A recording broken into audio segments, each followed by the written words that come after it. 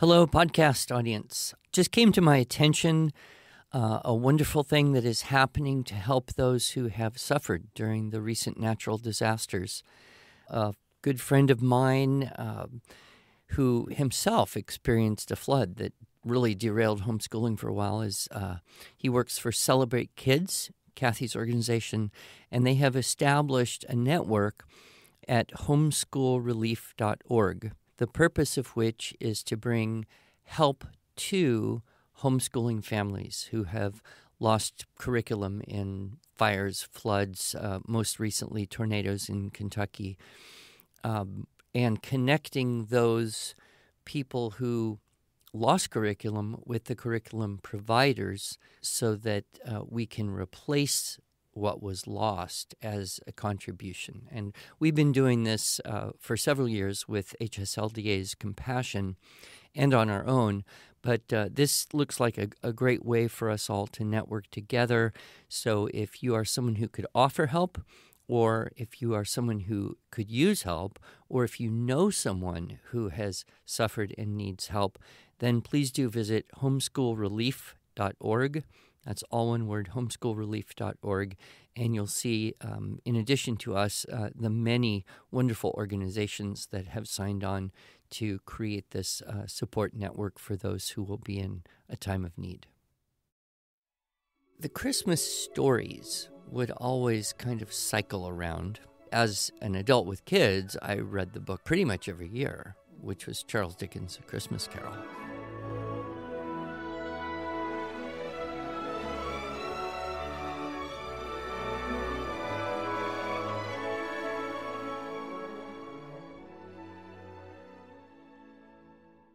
Hello, and welcome to the Arts of Language podcast with Andrew Pudewa, founder of the Institute for Excellence in Writing, or as many like to say, IEW. My name is Julie Walker, and I'm honored to serve Andrew and IEW as the Chief Marketing Officer. Our goal is to equip teachers and teaching parents with methods and materials which will aid them in training their students to become confident and competent communicators and thinkers.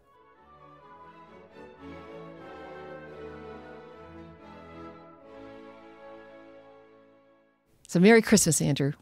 Almost. Almost, yes. It's not very often that we can confidently say when we know a certain podcast that we're recording a little bit before December 22nd is actually coming out on December 22nd. Which is still before Christmas. Well, technically, yes, it's true. It's true.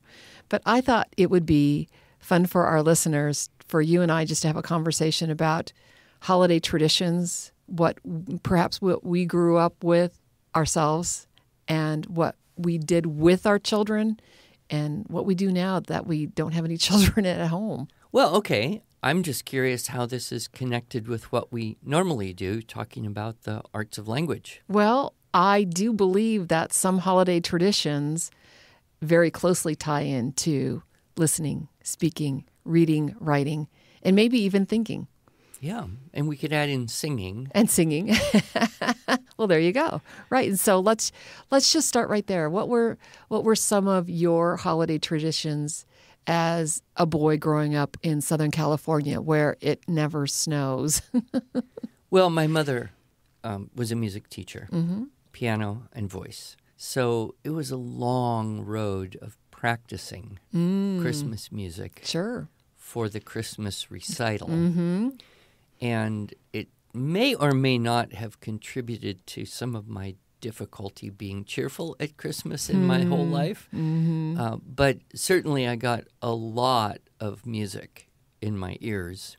And one of the jobs that I had, probably from, 9, 10, 11, that zone, seemed like many years, although it probably wasn't. I was in charge of the refreshments for the recital. Okay. So while all of my mother's students would go up and sing or play, I got to busy myself arranging the cookies on the tray. Oh, nice. And preparing the punch, which of course had to be holiday hued. Right. And I just, I'm in retrospect, profoundly grateful for the responsibility she gave me, because just sitting in music recitals, listening to all of those pieces was really hard. Well, and that you had already heard umpteen times. Umpteen hundred over the years. It seemed like every year, several of the students all had to sing something from Amal and the Night Visitors. I don't know what this is. You don't. It was like a musical or kind of a collection of songs that told a story of nice. the Christmas story. Mm-hmm. And I think Amal was maybe a kid where the wise men stopped by looking for where they were going to. Or link in the show notes for this I don't story. really we'll remember. Have to find this. I just remember the songs. Mm-hmm. Not even the words anymore, just the melodies stick behind. Right. But that Christmas recital seemed to be always coinciding with the last day of school for what seemed like hopefully a long time, and the lead up to Christmas morning. Yeah. So I actually spent my childhood, the wonder years, ages 1 through 12, where it did snow. I was born and raised in Minnesota and moved to California when I was a teenager.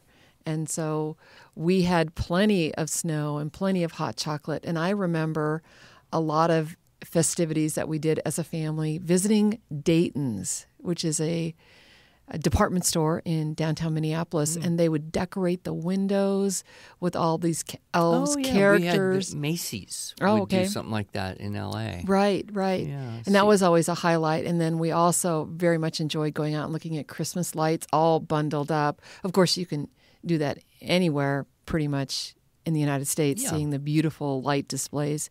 And that was a big part. But there's something about the light displays in the snow that is particular. Right. I'm sure. Yeah. So you never had to sing that song, I'm Dreaming of a White Christmas. It was just like, inevitable, there will be a white Christmas. Oh, absolutely. In Minnesota is if it's not a white Christmas, there's something going on there. But certainly, because we moved when I was a teenager, I still have fond memories of white Christmases. And occasionally we here in the Tulsa area do get white Christmases, which is an unexpected treat for us. Yeah. Yes. Usually it's just too cold and doesn't snow.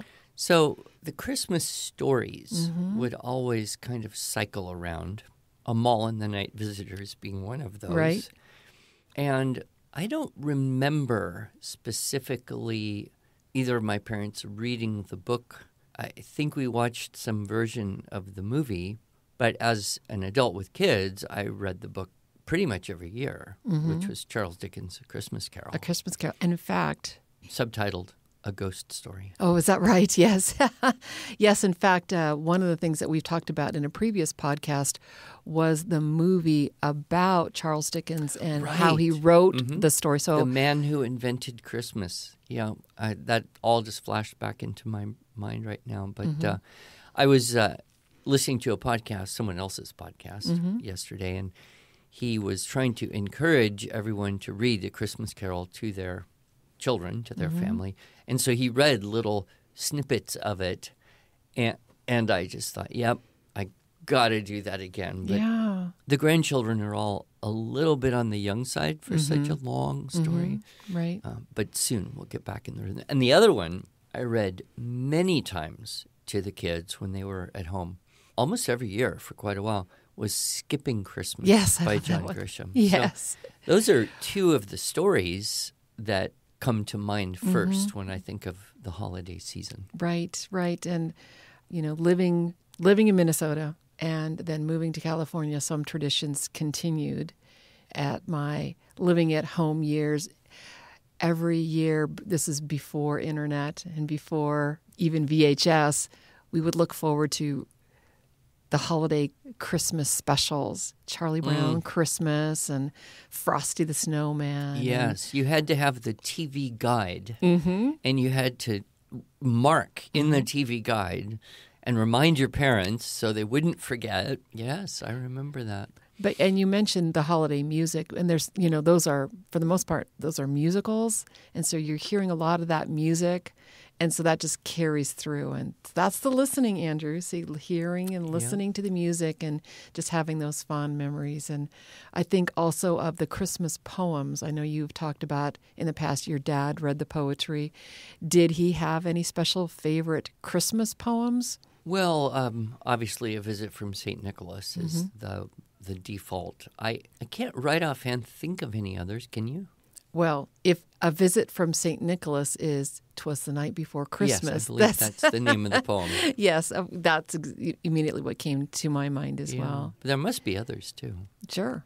And, of course, they all have varying themes of, the sacred and the secular.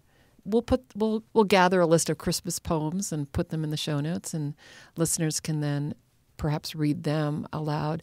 I think what you and I are kind of overarching talking about is Christmas traditions. Mm-hmm. And it's so interesting to me, some of the traditions that I did as a child growing up with my family, who we have a Swedish-German kind of background, were carried on in our own raising our boys with the added mixture of my husband, who is half Japanese. And so we added in rice balls as a part of our Christmas dinner, which my husband would say it's really no big deal. They're just rice balls, right? And there's actually a word for it in Japanese. I can't think of what that is. But because he had so few Christmas traditions growing up because of the dynamics of his family and not being necessarily Western culture, Eastern culture, Western culture, I said, well, let's at least bring that part in. So my kids now, and this was the other thing we did when we decorated the Christmas tree, I always made my special homemade chili that I put in Italian sausage in the chili that time of year, and then we would serve that over rice. Oh, I was afraid you were going to be decorating the tree. No, not decorating the tree. You would eat that while you were decorating. Yeah, okay. That was the meal. And so my son last year sent me a picture of a crock pot of chili that he was making as he was decorating the tree with his wife and kids, which I thought was very sweet. I guess the biggest change, and I didn't really bring a lot of particular traditions to our family, so mostly my wife was in charge of all that. And there are certain things that persist to this day, much to my chagrin, like these cranberry orange muffins. And I have to take all the skin, what do you call it, zesting the orange. Oh, I love that. It smells so good. And it seems like we have to do it twice, once at Thanksgiving and once at Christmas. And Thanksgiving, I cut off a little edge of my knuckle zesting these oranges. So this Christmas, I'm determined that if I am assigned the task of doing this with the grater, I'm not going to shave off the same spot of my knuckle. But the big difference from childhood for us now is now we look at Advent differently. So we don't really, we try not to think the Christmas season starts right after Thanksgiving or before in some horrible cases. But there's this period, which traditionally in the ancient church and still today in the apostolic churches continues as a period of penance, fasting, preparation. So then Christmas kind of happens, and then that's the explosion of the joy and the celebration. So when I was a kid, of course, we would go get the Christmas tree very early in December, keep it up until maybe New Year's, and then done. Whereas now we tend to get our Christmas tree right before Christmas, which has advantage and disadvantage. Disadvantage, not so many good ones available. But, I like a Charlie Brown tree anyway. Advantage, they're all half price on Christmas Eve at Lowe's. Yeah, right. But that really was an interesting shift for me is to, okay, I'm not in this festive period until it happens. Then we have, the big 12-day feast. And, of course, I've influenced us here at IEW with this 12 days of Christmas idea. Right. And so let me just give a little plug for that because I think it's appropriate. A lot of companies, Starbucks comes to mind, a few other companies do 12 days of Christmas 12 days prior to Christmas, ending on Christmas Day, we actually start our 12 days of Christmas giving. We call that 12 days of Christmas giving, where we are giving gifts every day after Christmas up until 12 days. January 6th is the 12th day, where we give away the biggest and best gift we can possibly come up with. There's a beautiful entendre here, because we have Epiphany is that day. Right. And nobody knows what the secret gift is. Right. So it's a gift. So it will be an Epiphany. Well, and for our listeners that don't know, Epiphany, the Feast of Epiphany, what is that? Well, there's two, actually. In the Orthodox and Eastern churches, it was the doubling of the baptism as well as the where the the Holy Spirit comes and said, "This is my beloved Son in whom I'm well pleased." So that was the revealing to the world, and then it's also the Feast of the Wise Men, right? Who the Christ is revealed to them. But the word Epiphany means kind of unveiling or revealing, right? And so, trivia question for you, yeah, and perhaps for our listeners: according to the Bible, how many wise men were there? Well, I'm sure it's not 3, because if it were 3, then that wouldn't be a trick question. It's true. It is a trick question, and it is not ever indicated exactly how many there were.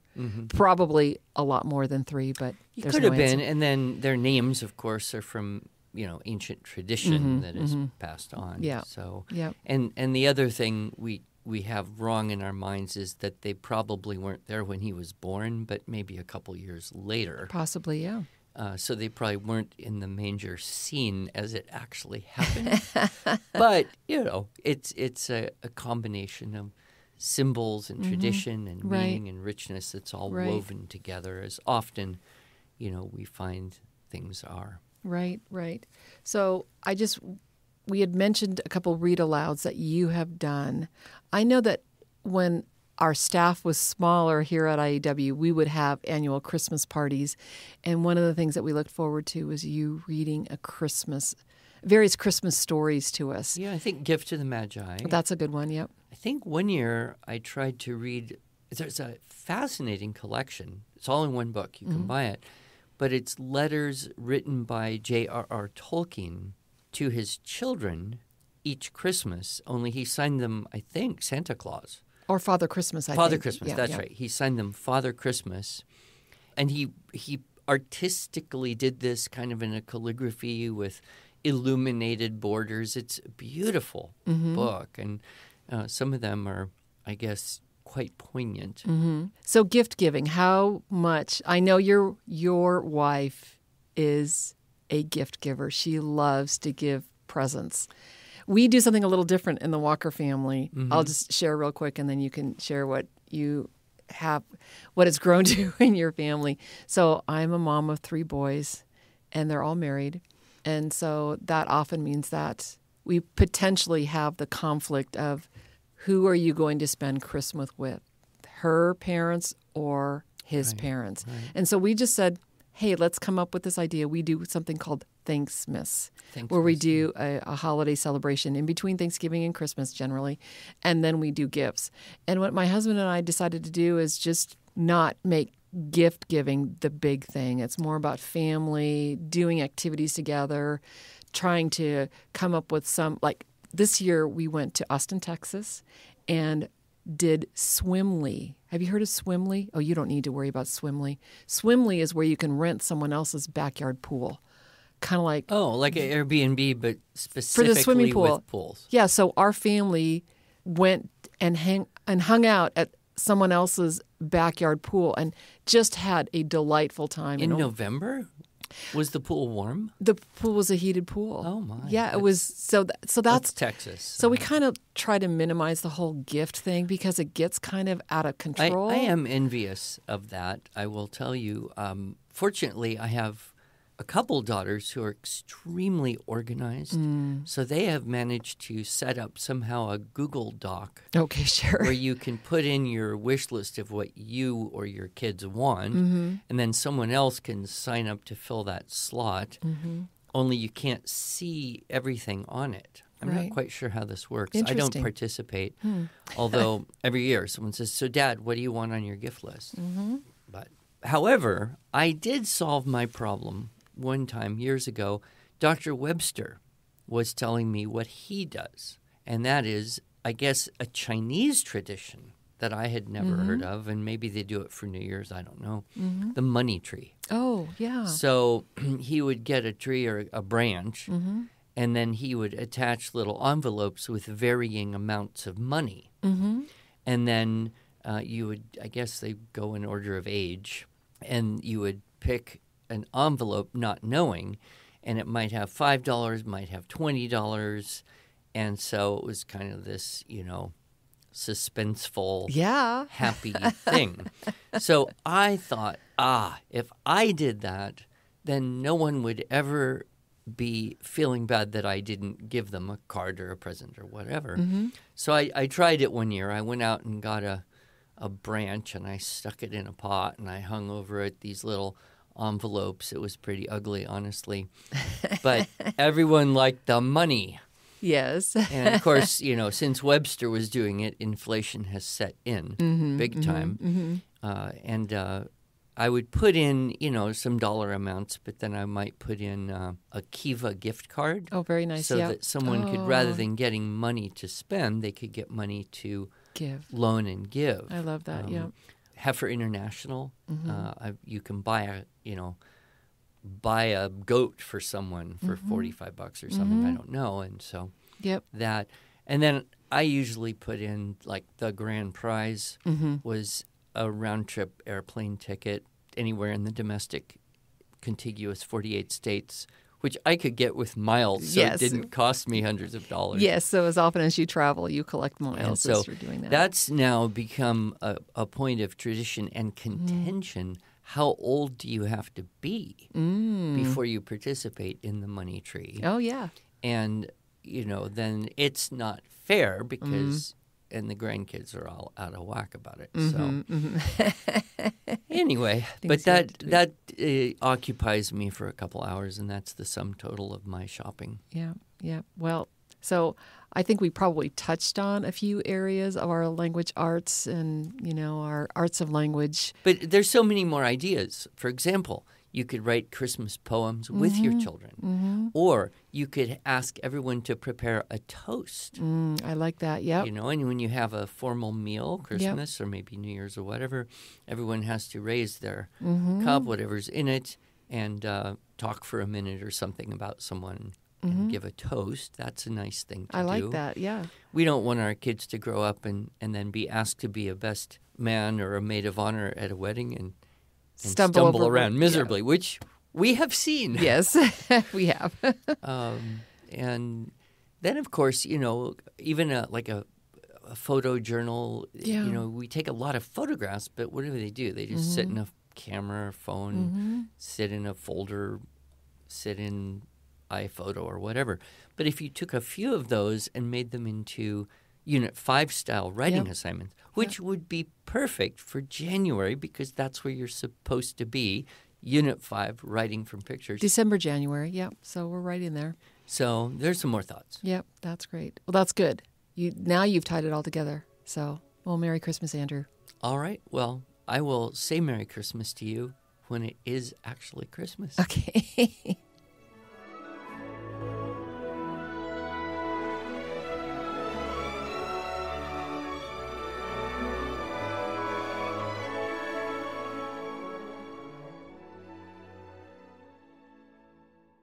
Thanks so much for joining us. If you enjoyed this episode and want to hear more, please subscribe to our podcast in iTunes, Google Podcasts, Stitcher, or Spotify, or just visit us each week at iew.com/podcasts. Here you can also find show notes and relevant links from today's broadcast. One last thing, would you mind going to iTunes to rate and review our podcast? This really helps other smart, caring listeners like you find us. Thanks so much.